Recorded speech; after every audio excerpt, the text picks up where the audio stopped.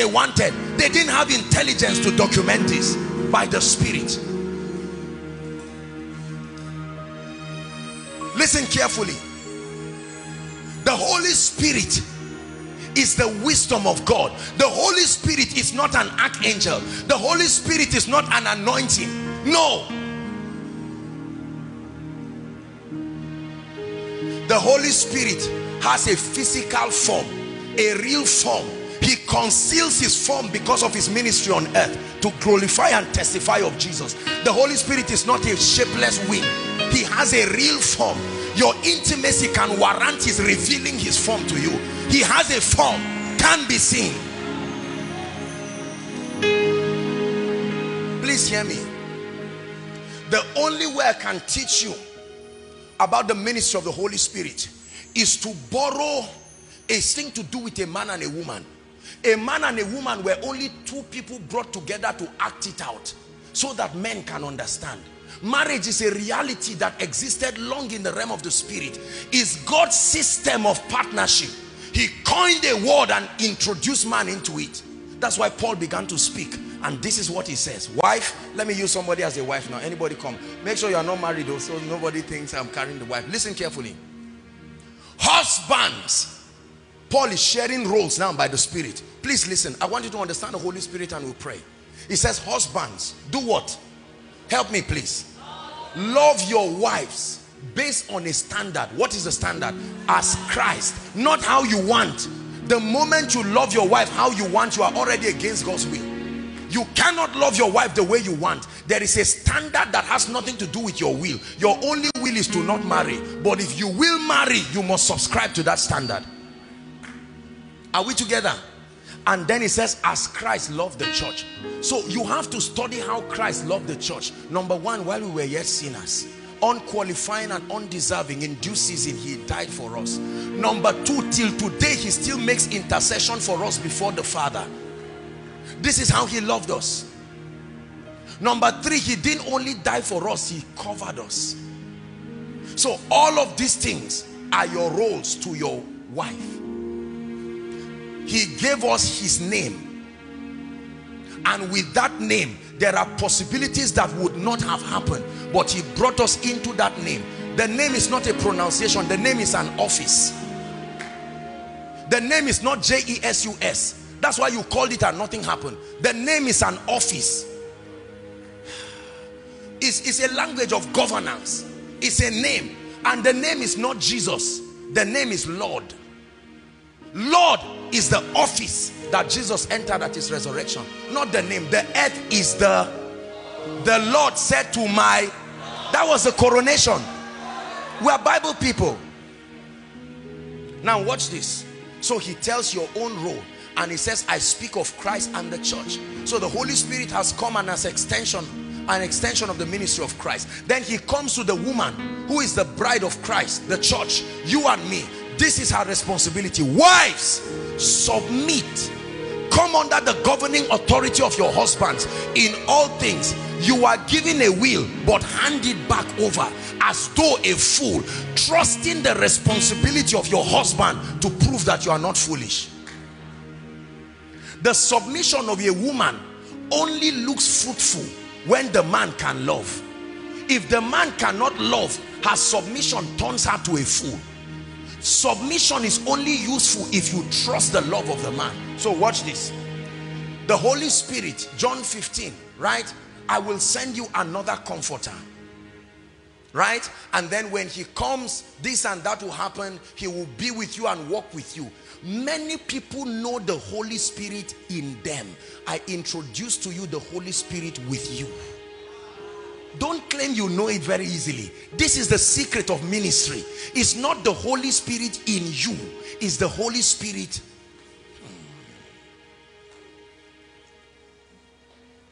You cannot relate to what is in you. You can relate to what is. This is partnership. The woman was in the man, but there was no fellowship. She had to be brought out of the man, from in him to with him. That's what made marriage possible. You can't relate to a wife in you. When God was blessing man, there was no need for fellowship. So the woman was in the man when the blessing was spoken. But when it had to do with relationship, Listen carefully, we're rounding up. Now, watch this. This is my wife. We stand and we are married. Watch this.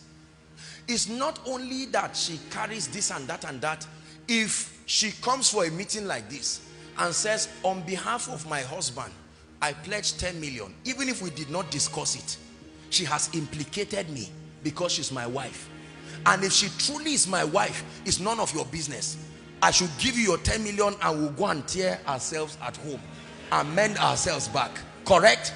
So every time she moves, she is an image of a reality. The only difference is that I can be seen. Listen carefully. So now, assuming I am invisible, is she alone? So when she comes, watch this. Lift your hands, darling. She lifts her hands.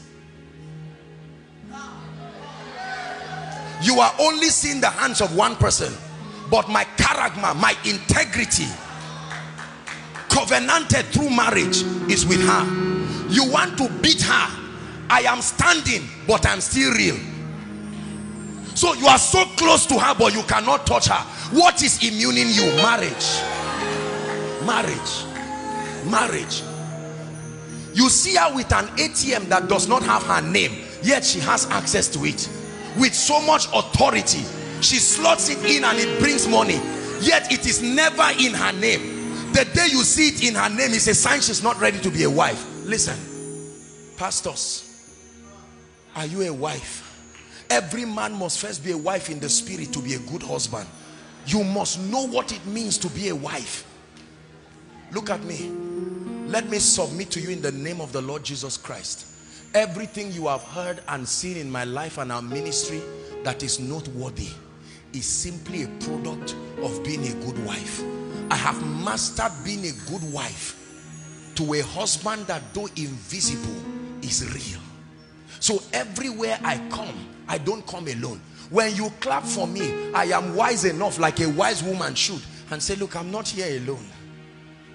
My husband. When you come to a house and they cook very nice meal, after you eat and wash your hand, you say, Kai, madam, you are really nice. And then a wise woman say, I appreciate my husband. Oh. When they see you and say, madam, you are so fresh since your marriage. But the greatest part of marriage is what I want to introduce to you now. We're rounding up. Listen, there is something in marriage called intimacy. Listen carefully. Intimacy is a system of culmination of marriage where a man meets with his wife. Now, when the man meets his wife, listen to me carefully. Something begins to happen to her, not him, her.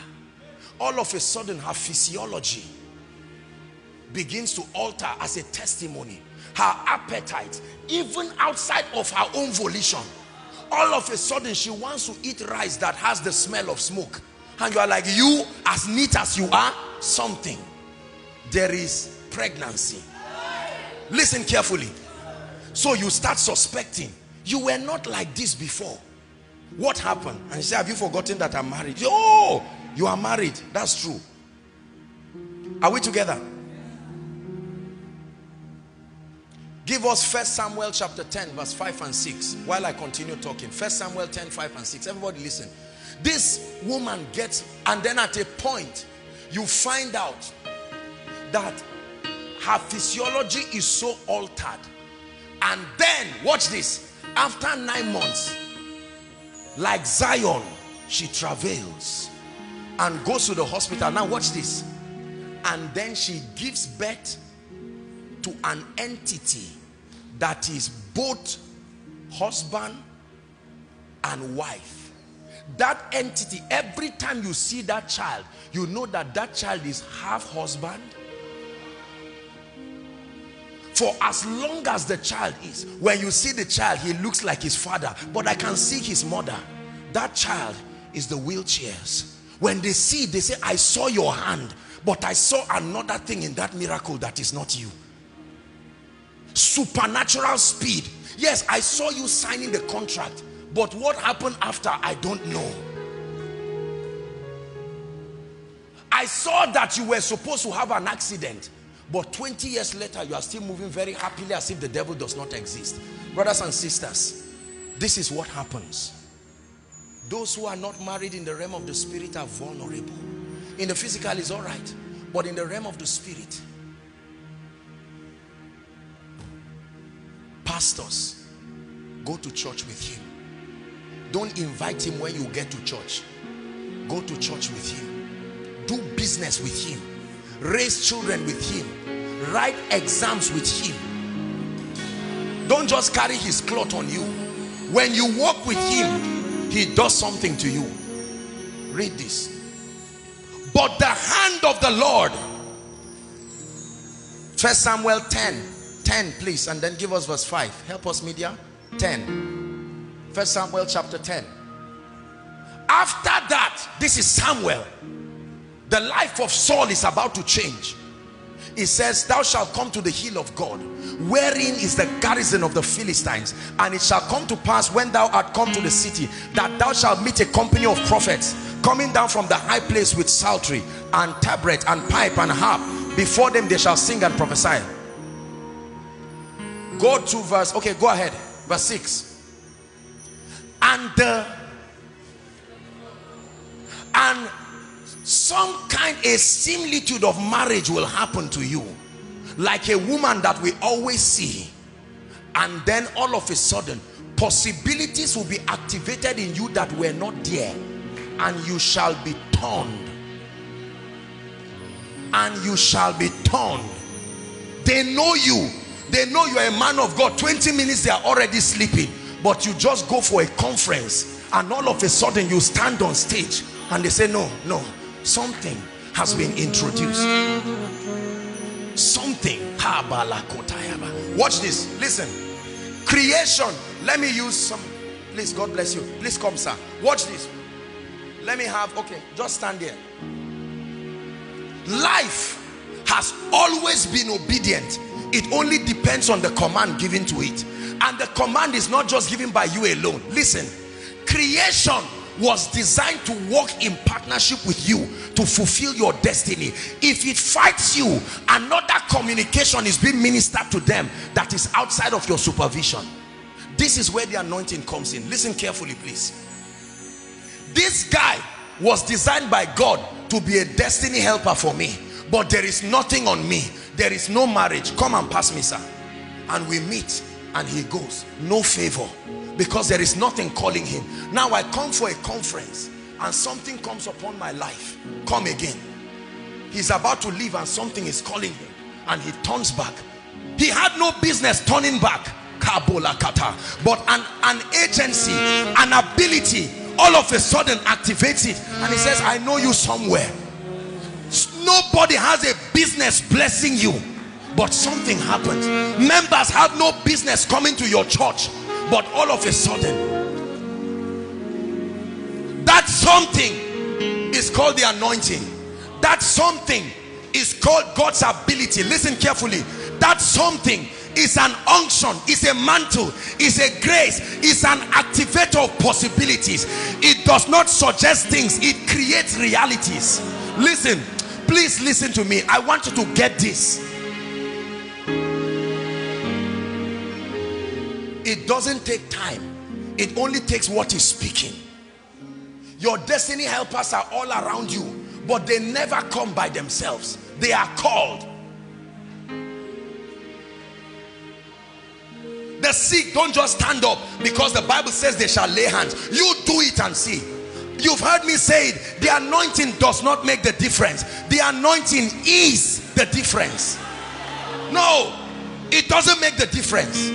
Look at my life. Makes the difference? It is the difference.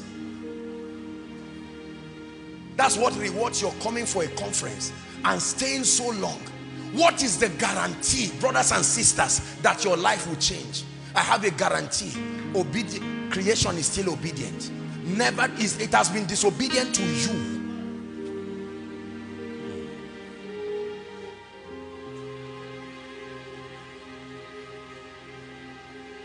Something can be introduced in a man's life, brothers and sisters, that will take you to a dimension you never dreamt possible.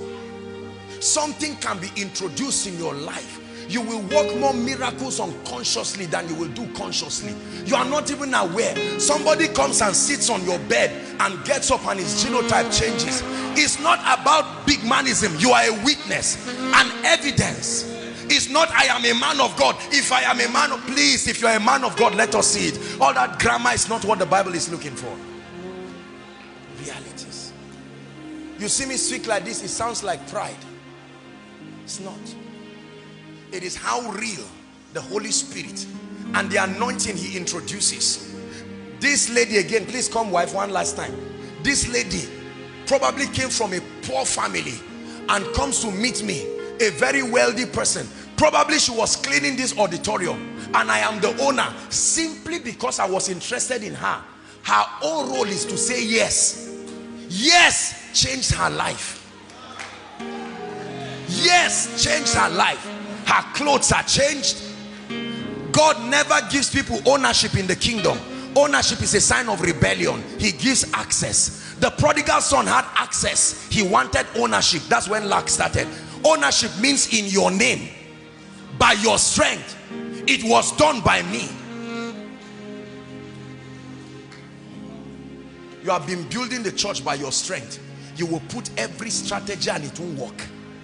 But when you get married, I've been filled with the Holy Ghost. That's not what I'm asking you.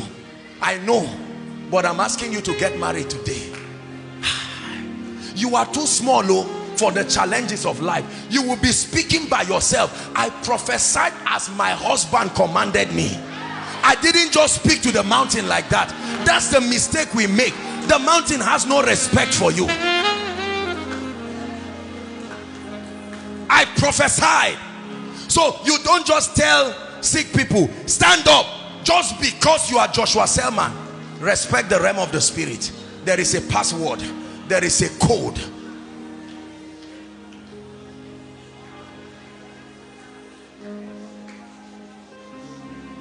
Are we together? This is the secret of ease in life, by the Spirit. When I found this, I rejoiced, because my background notwithstanding, when I found this, there was no need for anger and hatred and annoyance. Pastors fighting people, business is a lie. All those reasons are nonsense. Your husband is responsible enough to change your life, as long as you are a wife and you can acknowledge him. So when people say Apostle Joshua Selman, you see, Pastor, that's why I love pastors so much. When they are commending me and saying many things, I just sit down and I'm wondering. When they called, I noticed something, and you'll be shocked, sir. That's your wife, right?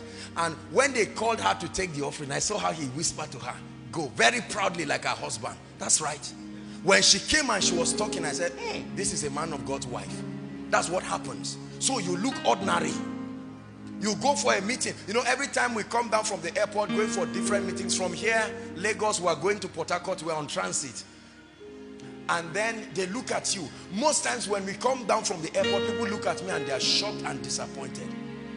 Just see me on my polo earphone and is this him? You only saw the wife.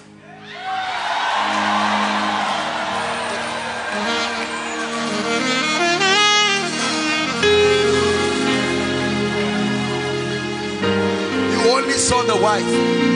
Lord, you reign and you rule over all. Unto you we ascribe all the praise. The husband is a lion. Lord, you reign and you rule over all.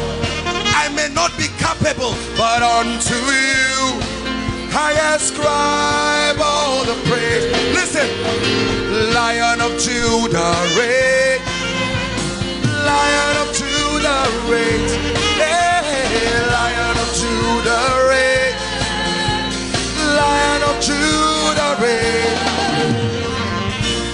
Lord, you reign and you rule over sickness. I have no power in myself, but unto you we ascribe all the praise. That's a wife acknowledging her husband. Lord, you reign and you rule over all. Every situation, every circumstance, unto you We ascribe all the praise. Just the voices. Lion of Judah reign. Come on, Abeokuta. Let's acknowledge the husband of a frail wife, but a worried one. A frail wife, but a mighty one. Come on. Lion of Judah reign. Lion of Judah reign.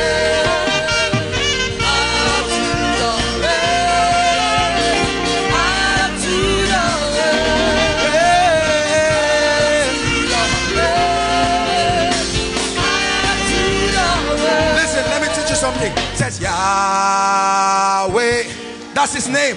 Yahweh,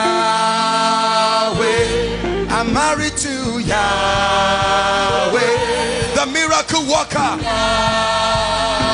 the destiny changer.